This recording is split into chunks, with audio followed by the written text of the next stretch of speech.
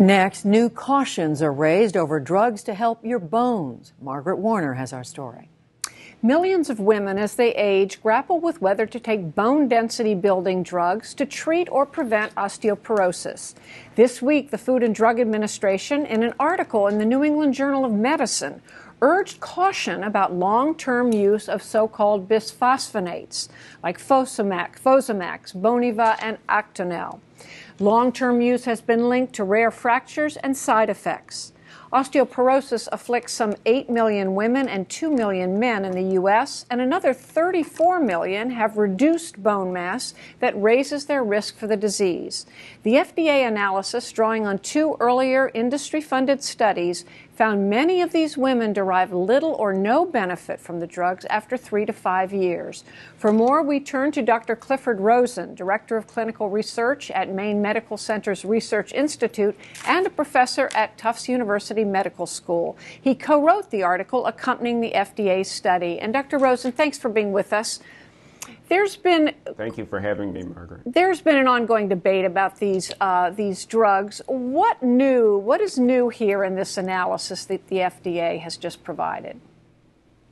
Well, I think what they did is they asked the question, are these drugs continually being beneficial if they're administered over a long period of time? We know that the drugs work over 3 to 5 years, and the question they were asking is, are they still effective if you continue to take them? There's really been no statement or no data on how long individuals should take these drugs. And with some side effects being reported with increasing frequency, still rare, but there are some side effects, the FDA decided to go back and look very carefully at all the trials that were conducted that looked at long-term treatment, that is more than 3 to 5 years. And who is taking these drugs, and how widely are they prescribed? Right. So that's been the problem. When these drugs came out, they're great drugs. They reduce fracture risks. They protect individuals against osteoporosis. We initially thought that we should give them for a lifetime. And nobody was really clear. Should there be a stop time? Should they come off and then go back on?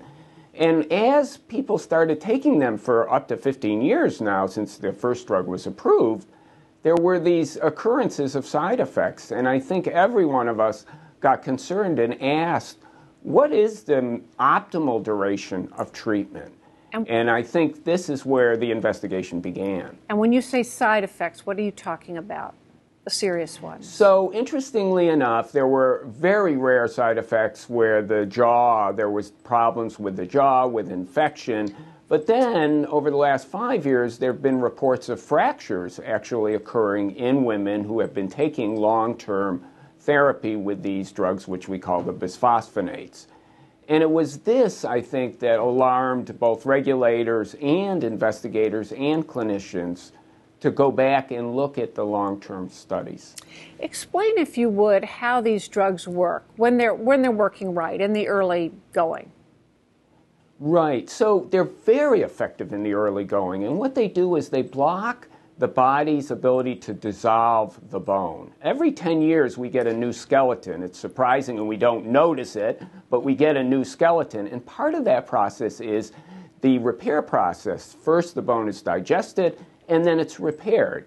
If the digestion is too great, then there's bone loss. And what these drugs do are they're very effective at stopping this bone, what we call bone resorption or dissolution of bone. So they build bone density by keeping the bone that you already have and actually enhancing it. So the theory is great, and they actually work for the first 3 to 5 years.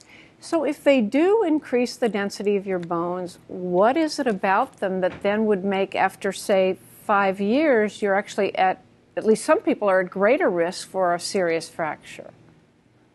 Right. So we don't think that there's a greater risk of fracture, but we don't think there's any additional benefit. So for reasons we really don't understand, we know that the density will continue to increase.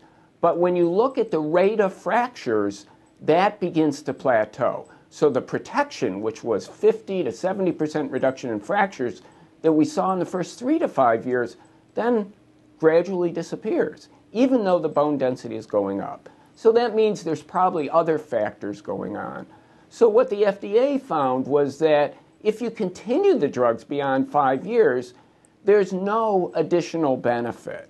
Now, we don't know the true risk of these rare side effects, and that's one of the issues that has to be resolved. But the fact that there's no continued benefit made them come out with these findings and review all the data that was available. So what's the takeaway message for women who have been told they either have osteoporosis or they're in that broader category, I think it's called osteopenia, right. where they have some right. bone density loss? What should right. they do? So I think the bottom line message is if you have very low bone density and or you've had a fracture of your spine and your bone density is very low, you are still at very high risk of fracture. Those individuals, and we tried to point that out in our article, those individuals should be maintained on the current drugs we have. But if your bone density has gotten a lot better, or if you're in that osteopenic range, we found, and the FDA did as well, that continuing therapy is not necessarily needed because the drugs stay in the system for a fair amount of time and there's no additional protection. Well, Dr. Clifford Rosen, thank you so much.